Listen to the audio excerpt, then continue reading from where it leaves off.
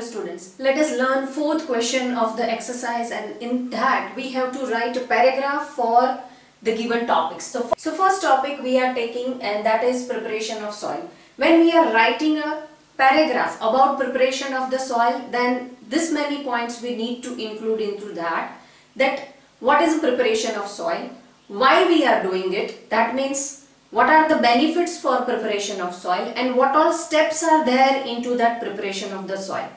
After that, what all tools we are using for preparation of the soil. So in any order you can write all these 4 points and our paragraph is ready. So this is how you can write in short, and after this video, after this explanation, I'll provide you the screenshot of the printed paragraph which you can copy. So preparation of the soil is the first step for the healthy growth of the plant. So this is very essential and very important step. Now what preparation of soil will involve? So preparation of the soil will involve loosening of the soil. Now what is loosening of the soil? There are 3 names for that: loosening, tilling and plowing. Into this what we are doing is we are mixing the top layer of the soil to the second layer of the soil.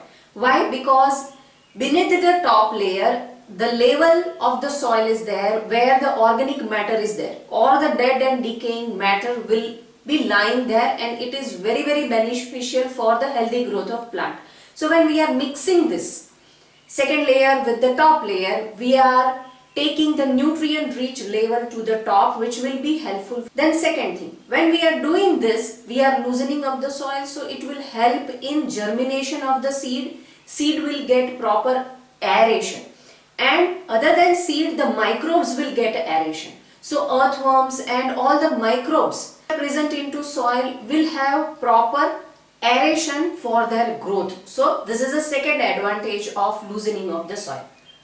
Now leveling is also a part of the preparation of the soil. Into this leveling of the soil, what we are doing is we are breaking, once we are tilling the soil, once we are mixing the soil, we'll see that some of the big crumbs of the soil will be there.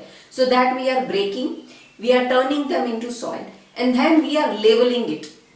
Uneven soil, we are leveling it, so it will be helpful for us in irrigation to provide water and to the sowing seed. If uneven level of the soil will be there, then sowing will not be proper.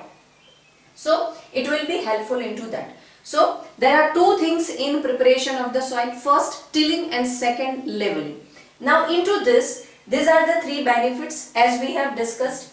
It allows the root to grow deeper down. The roots will get access of organic matter, and it is essential for the healthy growth. Then second is allows microbes to grow, which will add humus to it. Third is turning up the soil allows nutrient rich soil level to come to the top.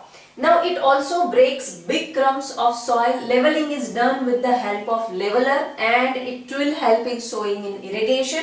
Now sometimes when we are leveling the soil, when we are tilling the soil, we are mixing manure with it.